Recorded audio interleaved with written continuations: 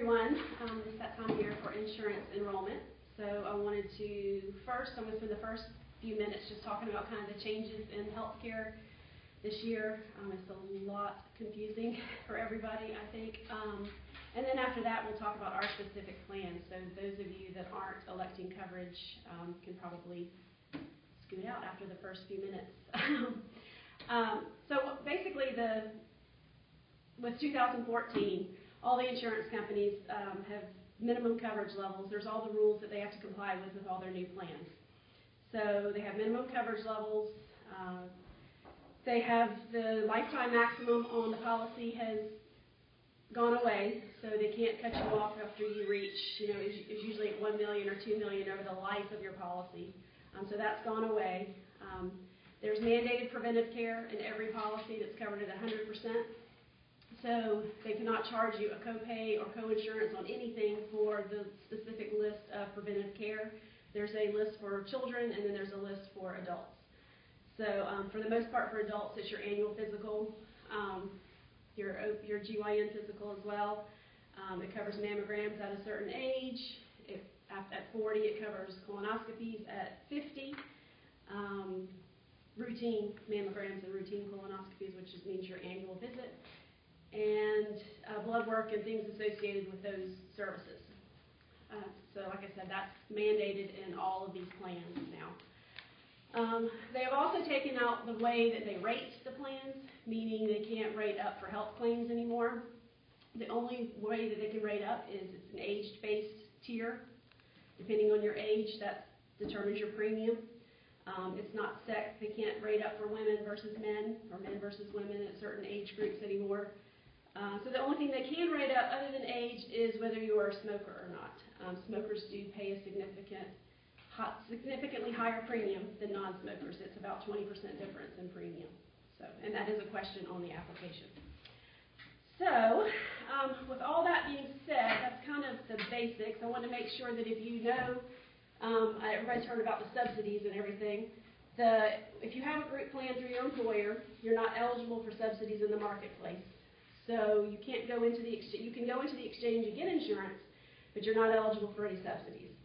So if you decline your employer's plan, then you're basically on your own for the full cost of the insurance.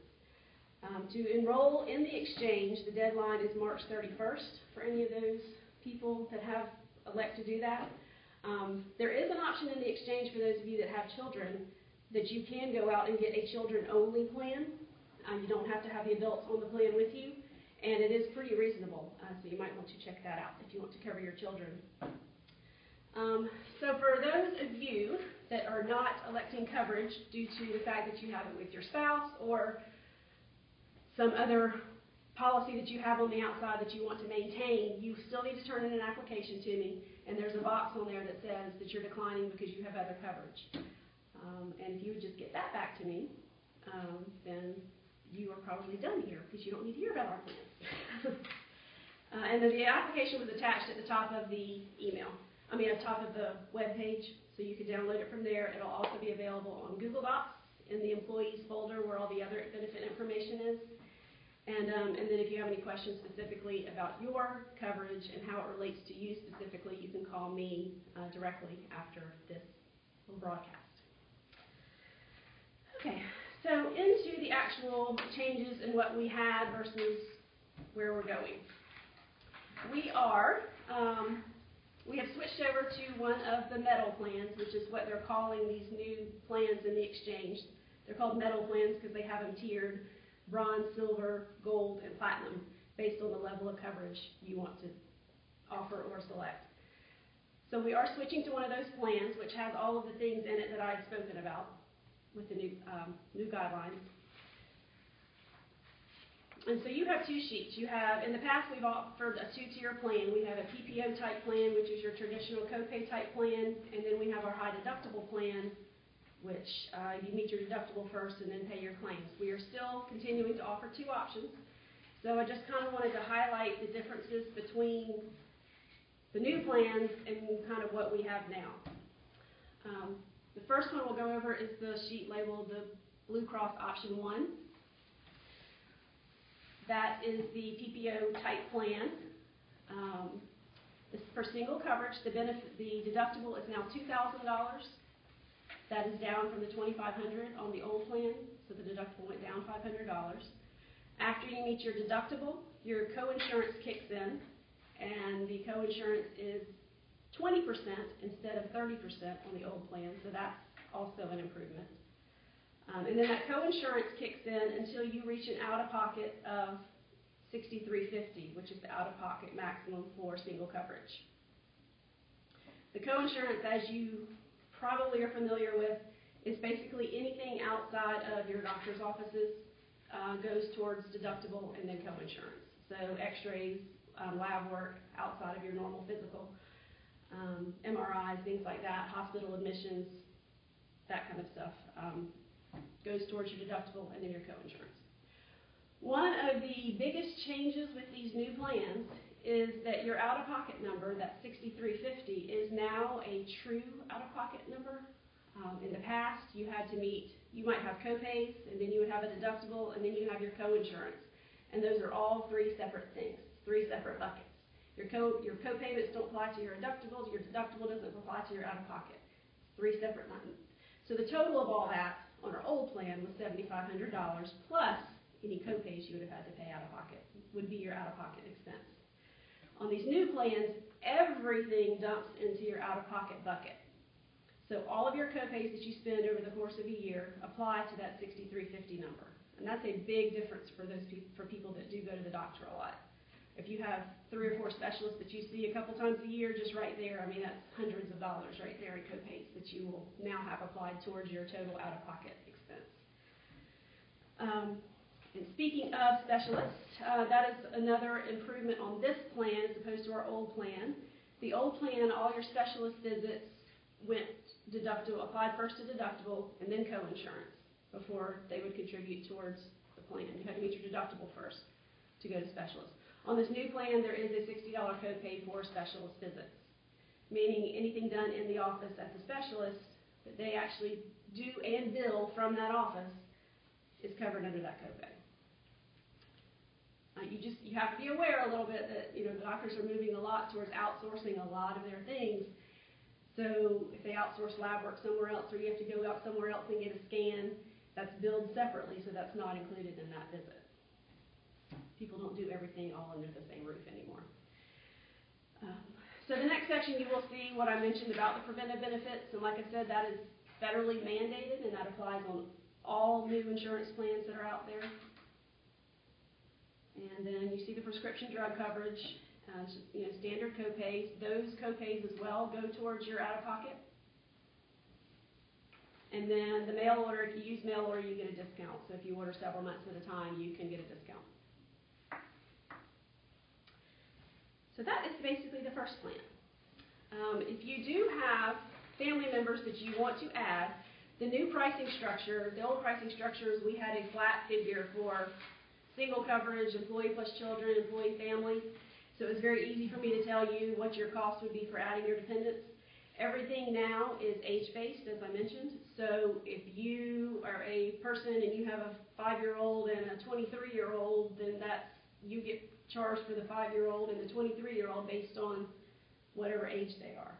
So if you want to get a price for adding dependents, give me a call and I can tell you specifically what it would cost you or your spouse as well, because your spouse would be added based on their age.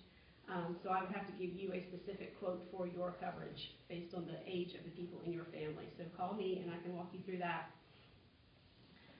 And then there are some different deductible issues for family coverage as well that we can discuss if you want to do that. The second plan is the one that says HSA option at the top or on the bottom, whichever one you can read.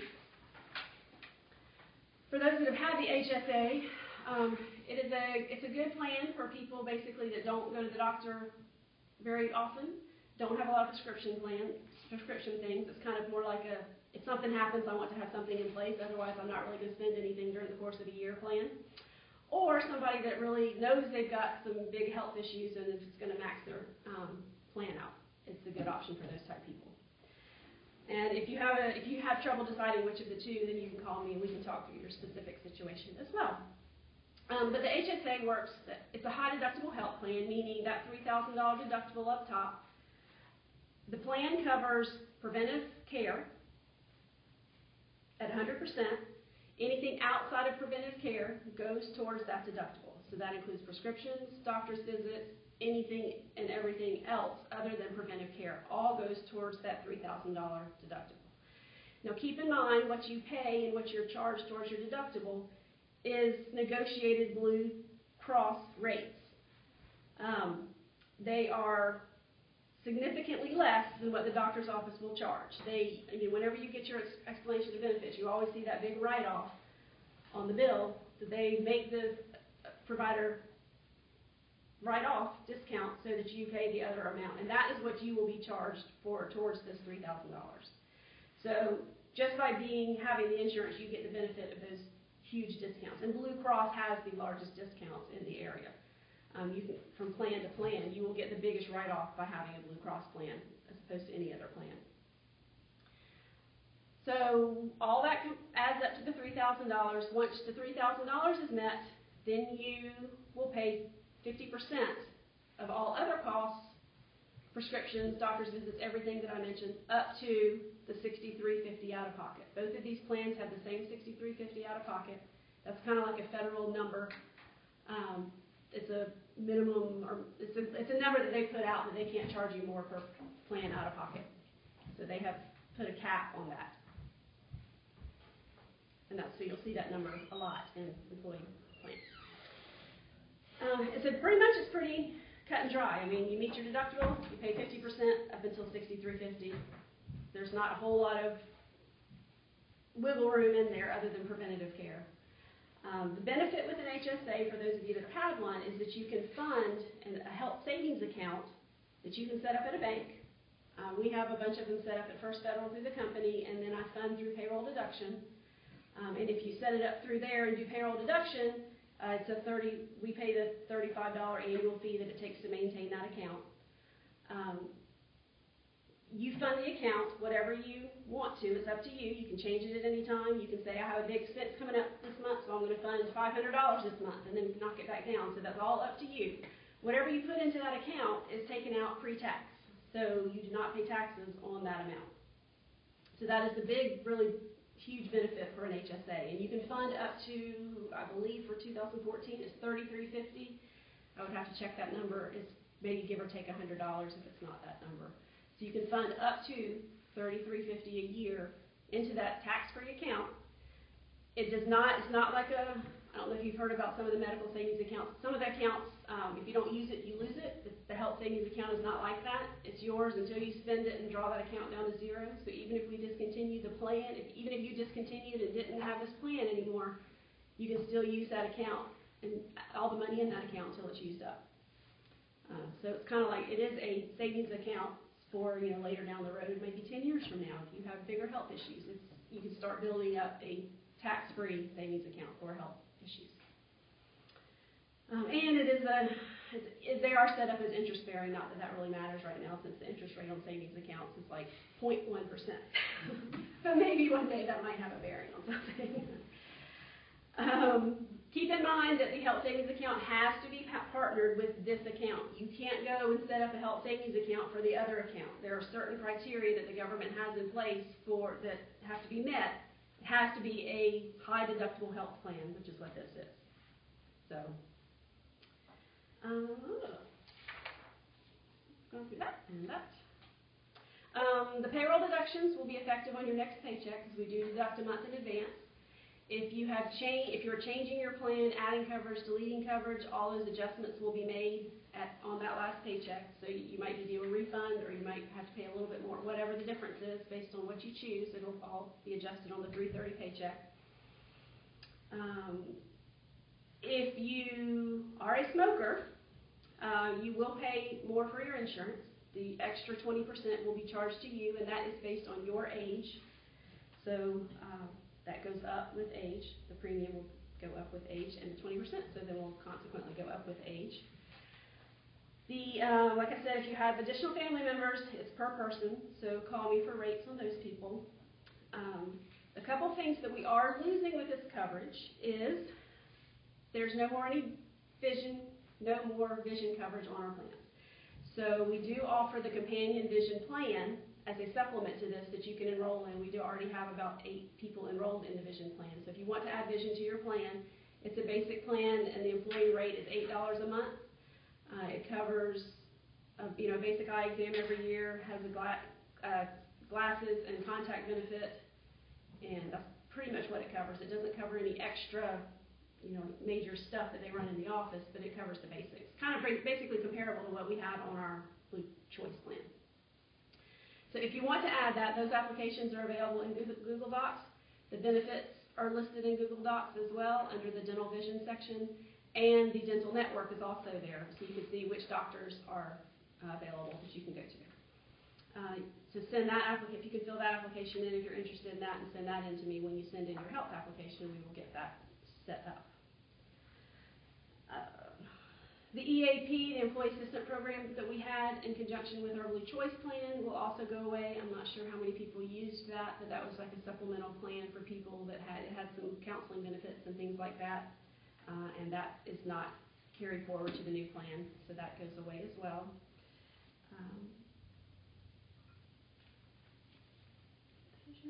Okay, so now the application, just want to make sure everybody's kind of clear on what to do.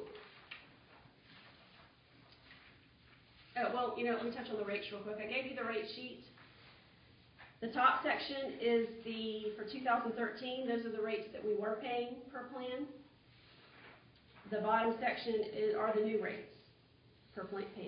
Excuse me. So both coverages go down about $10 a month for the employee, which is very nice because in the past we've been used to at least 10 to 20% increases on our health insurance. And this year they're actually going down, so it's nice. We will see how that plays out the first year of coverage. That's everybody's thing. The first year will tell the tale, I guess. So everything goes down a little bit. If you do change plans, the bottom one is the high deductible plan, and then the top one is the PPO plan.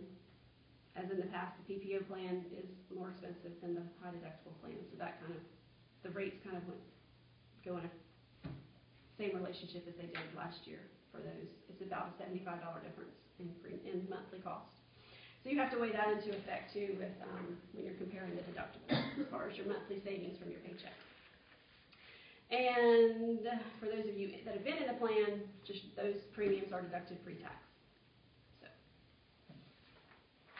So on the application, just a few basic things to touch on because I know it'll be questions. There is an option to go paperless if you'd like to receive your EOBs electronically and not get all that stuff in the mail. Please check yes. Number 13 is the tobacco use question. You have to answer that. Number 14, you are a new member because this is a new plan. And then in the next box down, well, actually in between the two boxes where it says coverage information, plan offered by employer, whichever plan you choose, that will be the name of the plan at the top of these sheets. So it's either the Blue Essentials Bronze plan or the Blue Essentials Silver plan. And then your medical election will be who you're covering, yourself, and if you're covering anyone else. If you do not have medical coverage, then you choose one of those options. If you're covered with your spouse on another plan, then just choose other and say that. Under dental, our dental is separate from this plan, so choose no dental coverage. You can go ahead and mark these boxes as we're going through. Life coverage, I'm pretty sure we get to keep our existing companion life policy and not an additional life through this policy. I'm checking on that and verifying that because it's less expensive and more coverage. So once I find that out, if you do have a change in beneficiary that you would like me to make, you can go ahead and put that new information right there and just kind of write new out to the side or change or something so that I know to go change it for you, that is something different than you had previously had. And then the next section is just your information if you are covering dependents. If you're not, then you would leave that blank and then sign it and date it. I need to get these back. As always, it's kind of a time crunch because our plan goes effective April 1st, and the sooner, because this is a new plan, it takes a little bit longer. We are switching from Blue Choice to Blue Cross. They are affiliated, but not the same company. So it is a new enrollment for them. And the sooner we get it in, the sooner they have it in the system and everybody gets their cards. for an April 1st prescriptions that anyone needs. So I appreciate everyone's time. I know it's a lot to digest, so if you have any questions about your specific situation, please give